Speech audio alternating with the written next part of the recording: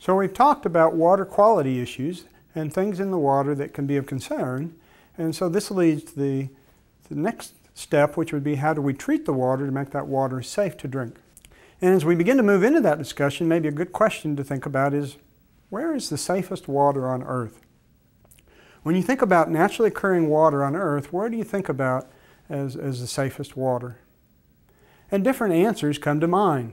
You might think about groundwater, and that would be a good answer.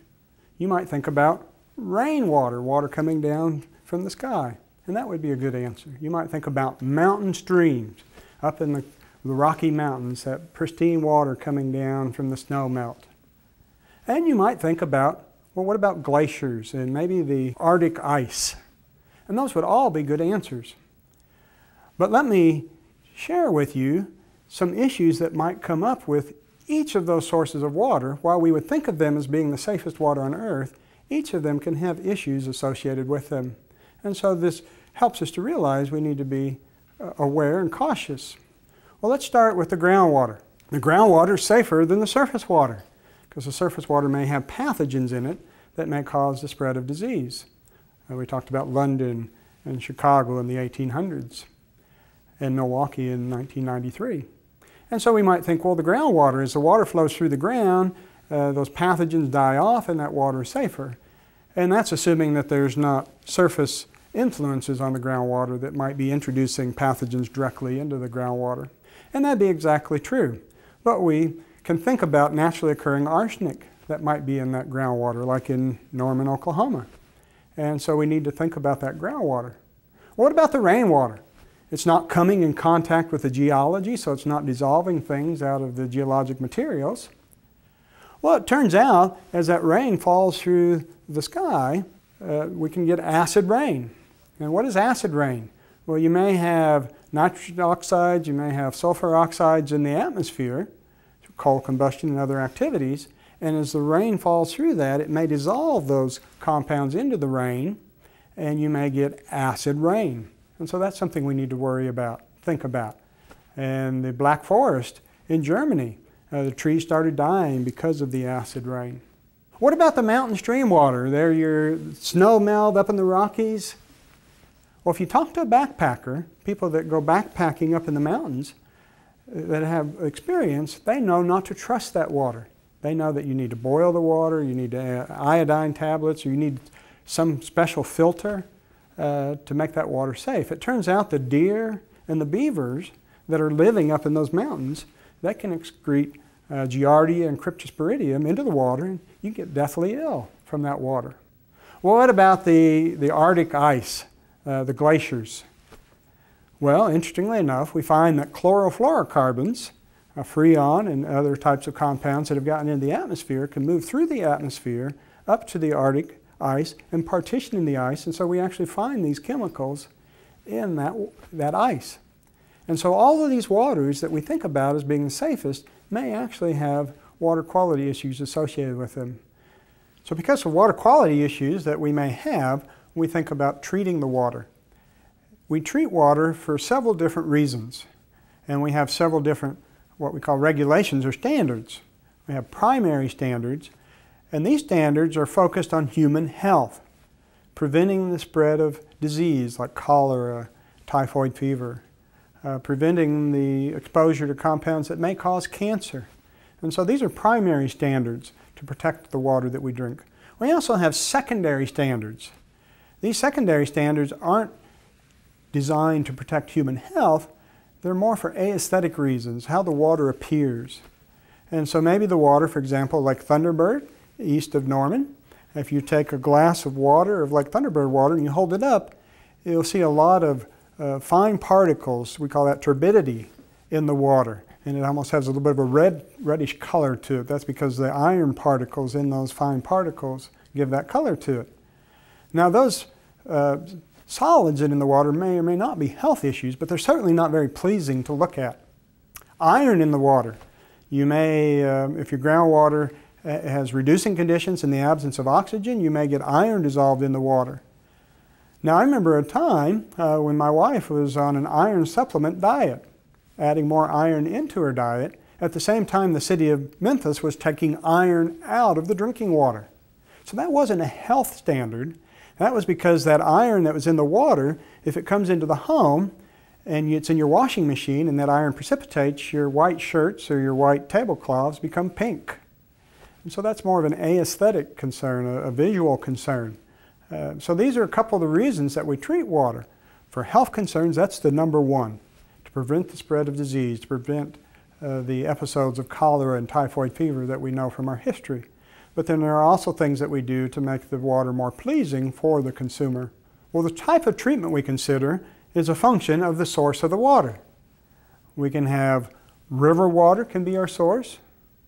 Our source could be a lake, like Lake Thunderbird for Norman. Or it could be groundwater. And Norman historically used groundwater was its source of water, but when Lake Thunderbird was built in the late 60s, early 70s, in that time frame, that became a source of water.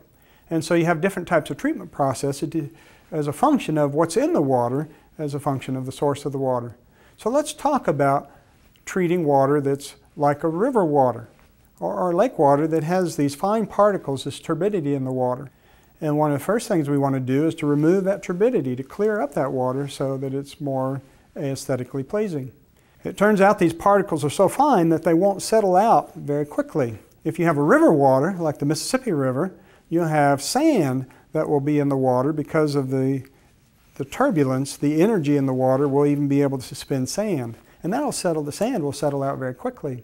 But these fine clay particles settle much slower. And so one of the first steps we do is to take that water and to make those fine particles so that they'll come together and become larger particles so that they will settle out by gravity. Now the process that we use to get these fine particles to come together, we call them to aggregate or agglomerate, is called coagulation. And coagulation is a process whereby we take these particles that normally don't want to attach and we add some chemicals that change the nature of the surfaces of these particles so that they will attach. And when they come together, they attach and they become larger and they'll settle out by gravity. And so that we call that coagulation, and the process of the particles coming together and colliding and aggregating we call flocculation. Here's a picture from the Draper Water Treatment Plant in Oklahoma City. And in the left side of the picture, what we see is this turbid water, look kind of brownish in nature. And we're doing the coagulation and flocculation. And as you look to the right part of the figure, you see the water is clearer. In the basin, we have these boards, and they look kind of like a paddle wheel on the back of a paddle wheel boat. And these paddles rotate very slowly and encourage those particles to collide and aggregate so they become large enough. And so if you look beyond, you see the water's clearer because the larger particles that we've helped create now settle out of the water and the water is much clearer. So the next step after coagulation, flocculation, and settling, gravity settling, is we go into a filter. And here what we mean by a filter is a sand filter, a bed of sand that the water flows through. It helps to further remove these fine particles that haven't settled out by gravity. Actually, this is from Bangkok, Thailand. And they take water from the Chao Phraya River and they coagulate, flocculate it, and then they put it in the sand filter. You might say, well, where's the sand? What we're seeing in this picture is the water as it's flowing downwards. We can't tell that it's flowing downwards because it's doing it at a very slow rate, but it's flowing down through sand that's below the water surface. So looking now at the next picture, we see what we've done is we've drained the water down in this basin to where now we're seeing the top of the sand. And we're doing this because we're getting ready to clean the filter. We've been using this filter long enough, it's become very clogged with all the material that's been removed in the sand. And so in this next picture we see what we've done is we've begun to flush water back up through the filter in the opposite direction, and we're displacing all this trapped material, and we see the color of the water in this case is kind of brownish. And that reflects the brown particles that were in the surface water that were trapped by the sand filter, but now we're cleaning that sand filter, removing all that dirt that had accumulated in it so that we can continue to use the sand filter for additional treatment of water. So that was a sand filter for Bangkok, Thailand, which was treating a surface water. Now, if we look at the next picture, we see a sand filter, and this is from Memphis, Tennessee. Now we see the color of this water is different. Instead of being brownish, kind of like a chocolate milk or a weak chocolate milk color, we see it's reddish. And this reflects the fact that in Memphis, it's not the Mississippi River water that they're treating, it's the groundwater.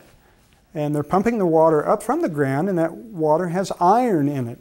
And so what they're doing is they're precipitating the iron, and then they're filtering out that iron in their sand filter. So what we're seeing in this picture is they're running water back through that filter in the opposite direction, and the iron is becoming displaced from the sand, and now we're regenerating that sand filter so it can be used to treat additional water. So this would be the steps of coagulation, flocculation, sedimentation, gravity settling, and now filtration, a sand filter to help polish or further improve the quality of the water. But what's the most important reason that we treat water? Is to prevent the spread of disease, cholera, typhoid fever. And so the next picture we're looking at, this is a disinfection process. And here what we see are tanks, and these tanks have chlorine in them. And this chlorine is being added into the water at just the right concentration to help disinfect that water, to kill any pathogens that might be in the water. And remember, this is the most important reason we treat the water, is to prevent the spread of disease, to prevent the epidemics from cholera or typhoid fever. Removing the iron, removing the turbidity of the solids, that makes the water more pleasant. But treating it with the disinfectant, that makes it safe and prevents the spread of disease. So in this example I showed in Memphis, it was chlorine was the disinfectant. Chlorine gas added into the water to give a residual chlorine to make the water safe to drink. And you want to make sure that chlorine residual stays in the water distribution system, so the water coming out of the tap still has that, so the water can't be recontaminated by pathogens in the distribution system. This is why I don't drink the water in a developing country. In Bangkok, I've seen the water treatment plant. I trust the water at the water treatment plant, but I don't trust it at my hotel because I'm concerned that it might have been recontaminated in the distribution system. And so in the US and Europe, developed countries, we make sure there's a certain residual level of chlorine or our disinfectant at the tap to keep that water safe. We can use other disinfectants like ozone or UV light. These can help to disinfect the water, and UV light and ozone are better for cryptosporidium and certain pathogens. But they don't leave a residual. They won't stay in the water all the way to the tap. So even if we use them, we need to add another chemical to keep that residual disinfectant in the distribution system. And just one more picture. I've shown you a couple of very large water treatment plants.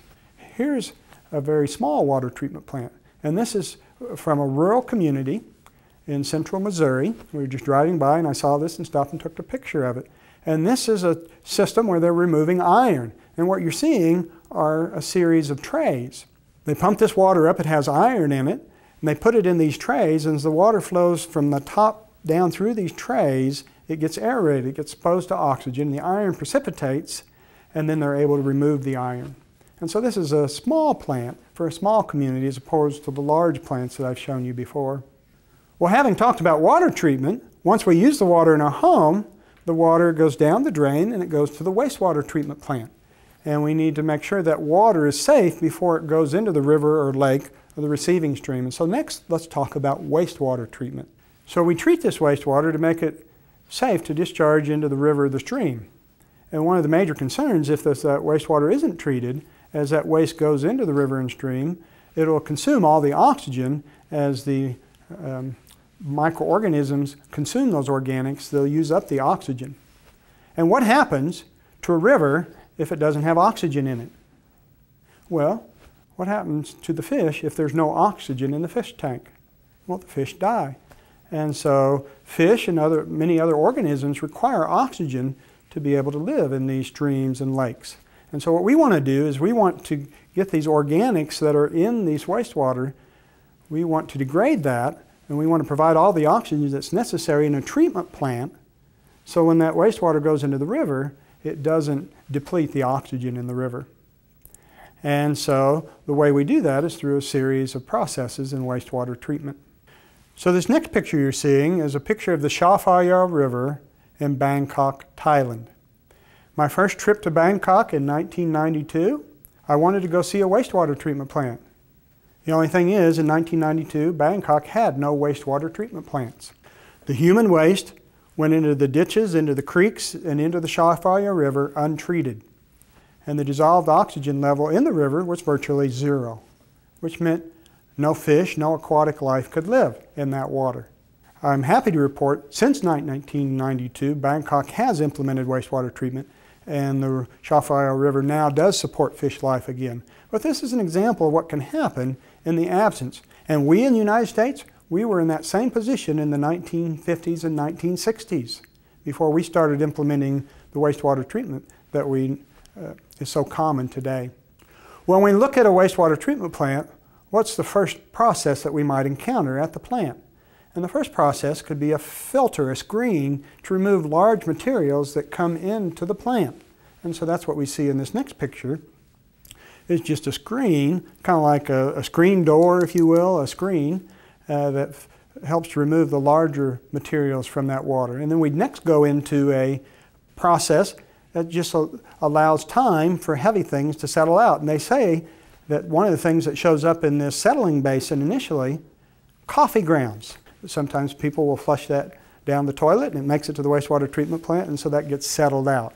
And so we have simple physical processes of screening and then gravity settling, and that removes those types of materials. But now we're starting to talk about those dissolved materials.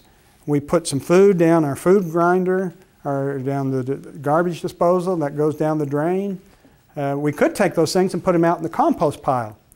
And we have a compost pile at our house, and so those organics would break down in a compost pile, but sometimes we use our garbage disposal and it goes down the drain. And if that goes into the river, it'll consume the oxygen in the river, just like it consumes oxygen in our compost pile as it degrades. And so now we need to think about how can we design processes to help remove those organic compounds that won't be removed with the screens or won't be removed by settling. So what we do to remove these organics is actually somewhat similar to what we do in a compost pile. If you've ever worked with a compost pile, you put the organics. You always like to have compost that's already been composted, because you can put that in and that brings the microorganisms. And you need some moisture, you need water. And you turn your compost pile, and that's to keep it aerated. So these are some of the important ingredients when we're thinking about trying to do biological degradation of organic compounds. And so how do we do this in a wastewater treatment plant? And I always like it when I go to a wastewater treatment plant and they have several basins, and one is in operation, but one's down because they're doing maintenance. Because you can see what it looks like when it has water in it, but you can see what it looks like when it's empty. And that's very nice in this picture. This is a wastewater treatment plant from Memphis, Tennessee. And to the left, we see a unit that's in operation. The wastewater's flowing through it, and we see the basin filled with water. In the center, we see a basin that's dry. And if you notice down at the bottom of that basin, you see a pipe. And that pipe has little diffusers coming out of it. It's very similar to what you do in a fish tank. In a fish tank, at the bottom of the tank, you put a little diffuser and you pump air in. And that provides the air that the fish need to stay alive. What we're doing in this basin is we're bringing the wastewater, and we're providing air, and we're also bringing in microorganisms. We're taking settled sludge and returning it. And so we're bringing all these ingredients together so that the organics can break down in this basin, in this engineered treatment system, rather than happening in the river itself. So what happens in this basin is you have microorganisms, they see food and they eat that food. To them, what to us is the wastewater, to them is food. They say pizza, get excited and start eating, and they break down these organics and they multiply in a process. And so we produce lots of microorganisms, or what we call sludge. We go into the next basin, which is shown here, and this is a settling basin, and we allow that sludge, those microorganisms, to settle out to the bottom, and the water that comes off the top is devoid of the organics, but also we've settled out the sludge, the solids, the microorganisms, and so now we're ready to discharge this water to the river. You see off on the horizon is the Mississippi River, and so now Memphis has treated this wastewater. It's removed the solids, it's removed the organics, it's settled out the microorganisms, and it's ready to send this water on to the Mississippi River.